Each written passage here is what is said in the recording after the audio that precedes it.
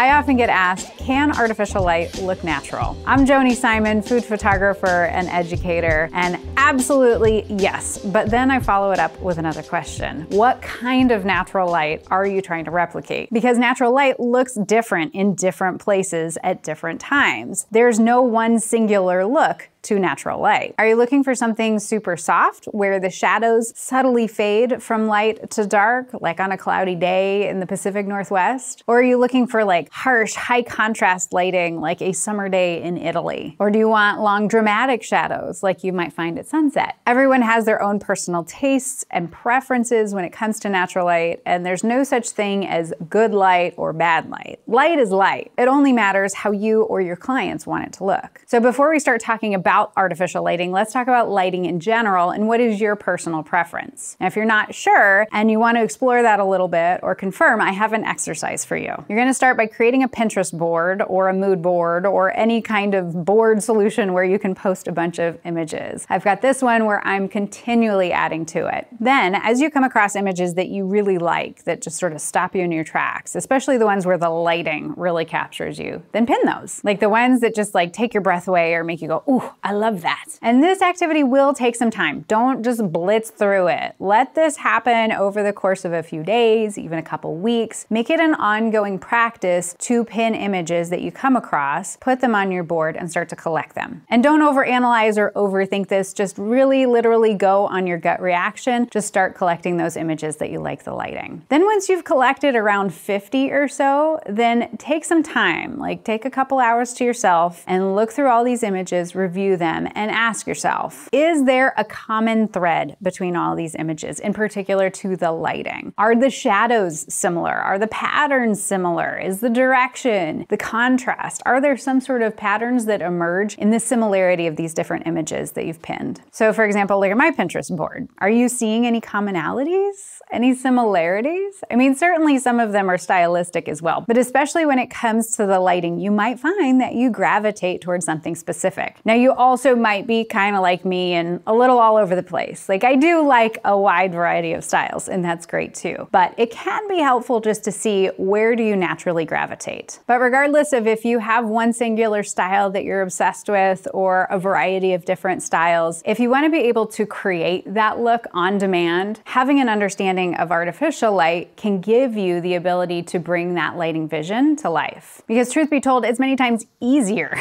to do this with artificial light than natural, because we have so much more control with artificial over how we manipulate the way that it looks. This is literally why I am such an evangelist and have been for so long about artificial lighting. Now, if you haven't dipped your toe into the artificial lighting pool yet and you're looking for gear recommendations, because admittedly it can be super overwhelming to navigate, figure out which one's gonna work for you, where to spend money, where not to spend money, that we have our free Pick Your Perfect Light mini course where you can find out what is gonna work best for you. Because there's no one size fits all when it comes to lighting gear. So I'm excited to equip you with some new knowledge so you can make an informed decision. But now let's shift into demo mode, and I wanna walk you through how I set up a continuous light to replicate the natural light look that I personally most naturally gravitate toward. Again, I use a lot of different styles in my food photography, owing much to working with a wide variety of clients. But in my heart of hearts, this is a style that I personally love. And we're gonna use this image here as inspiration for the lighting. Now, in terms of my light, I'm using one of the recommendations from my mini course, the Godox SL 150 watt. It's an LED light. I've also got the reflector head and a 5-in-1 reflector, 2 light stands, and an A-clamp. Now, the reason that I went with this particular setup is I thought there's a good chance that you might already own one of these 5-in-1 reflectors or a diffuser for your natural light photography. These are a great tool for any food photographer because they are super versatile, working with both natural and artificial lights. This particular one is 150 centimeters by 100 centimeters. So now I start by putting the light on the light stand, then plugging it in. And if there's a cap on the front of your light, like there was on mine when I first bought it, make sure you remove it so you don't burn a hole in it.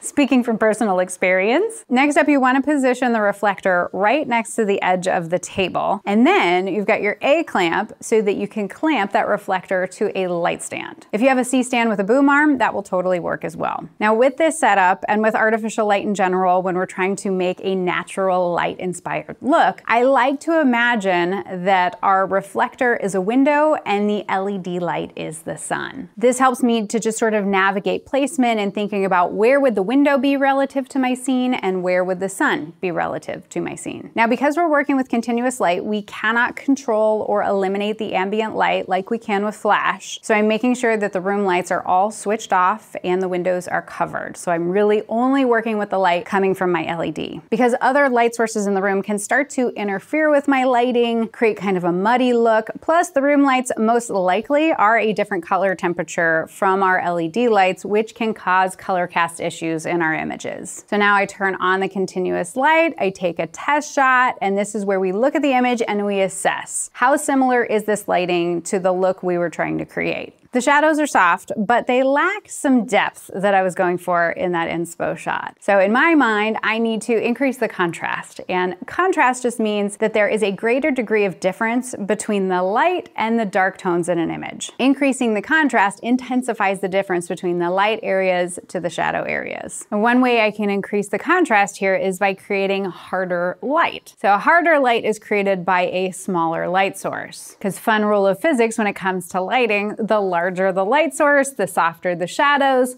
smaller the light source, the harder the shadows. So how can I make this light source smaller? Well, one way I can do that is to add the 7-inch reflector, which helps to harness the light into more of a focused beam instead of spreading it out all over the place. And I know real quick, you're like, hold up, this is a reflector, that's a reflector. Well, like, why is everything called a reflector? Truth be told, they do both serve the purpose of reflecting light. But now that you see I've added that 7-inch reflector to the light, it's now concentrating the light and creating a hot spot on the diffusion material. And that is a smaller light source then relative to our subject in comparison to when the light was spreading more evenly across the diffusion material. But you can see there's still a nice bit of softness in the edge of the shadows because the light is passing through the diffusion material, helping to create a certain amount of diffuse light. So now we take another shot and we compare, and you can see without the reflector versus with the reflector. Check out that difference of contrast. One little change can make such a big impact. And this is just one of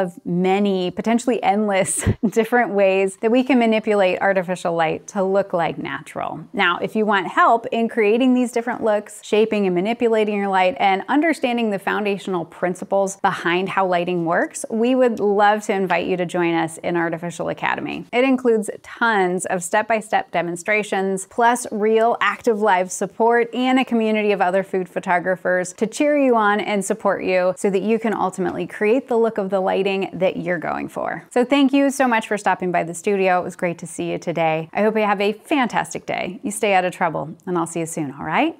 Bye. More evenly across.